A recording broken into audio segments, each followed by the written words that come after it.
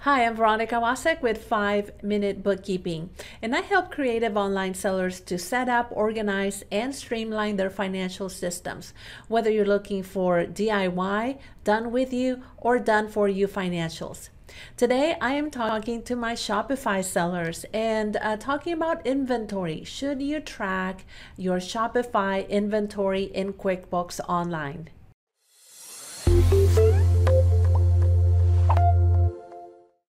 Should you track your Shopify inventory in QuickBooks Online? The answer is, well, it depends. And one thing you have to understand is that when you track your inventory in Shopify, you're only tracking inventory quantities, but not cost. Now, for accounting and tax purposes, we need to track the inventory quantity and cost so we can actually reflect a dollar amount of the inventory for accounting purposes, so for QuickBooks, and also for tax purposes. So let's go over some basics that you need to understand in order to know then how to track your Shopify inventory in QuickBooks Online. One of the most important things you need to understand is that QuickBooks Online inventory is not really made for e-commerce sellers. And that's because the functionality that we see in QuickBooks Online for inventory is for people who sell inventory out of a warehouse and who are invoicing their customers directly.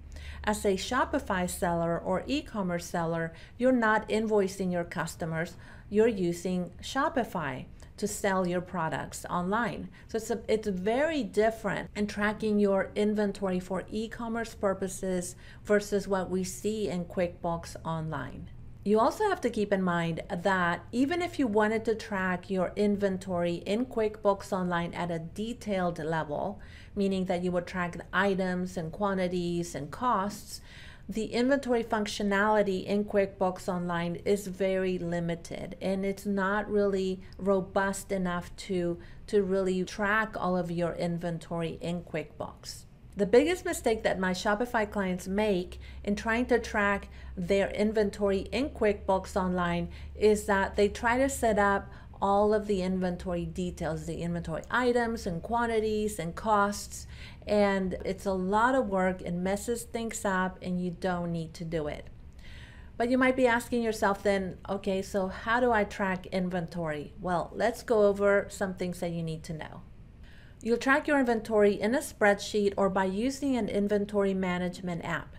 You'll need to track quantity and cost to get a dollar amount of your inventory. You'll use the total amount of your inventory at the end of the month and update the amount of the inventory in QuickBooks Online. And by doing so, you will bypass having to track individual items, costs, and quantities in QuickBooks Online. So how will you get your inventory balance to be reflected correctly in QuickBooks Online?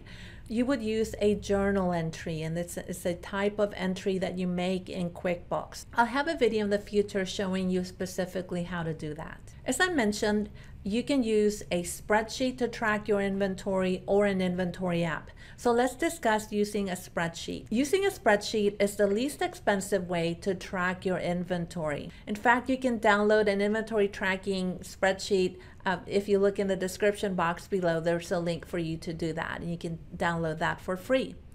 And as I said, it's the least expensive way because I'm giving it to you for free, but it does take time. So while it's free, it does take your time to update that spreadsheet.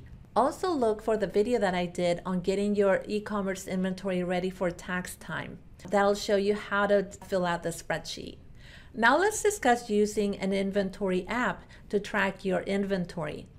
Using an inventory app, while yes, you do have to pay for it, is the most streamlined way of tracking and managing your inventory.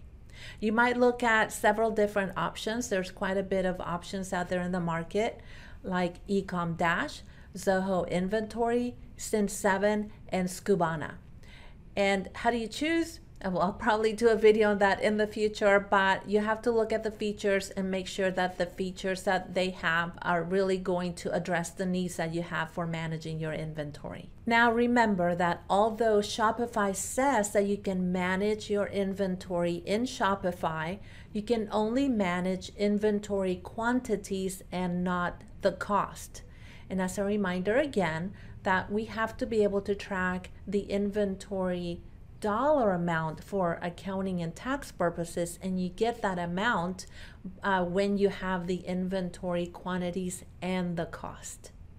I'm Veronica Wasek with 5 Minute Bookkeeping. If you're ready to work with an experienced and reliable financial pro on your e-commerce accounting, then check the description box below for a link to learn more about my services and how we might work together.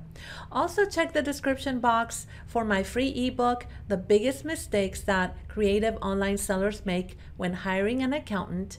And also look for the link to join my Facebook community where you can ask questions. If this content is helping you, make sure that you comment, like, share, and subscribe to my channel so you can get all of my latest videos, and leave me a comment if there's any other content that you'd like me to do in the future. I'm here to help you, and I'm glad to do some content for you.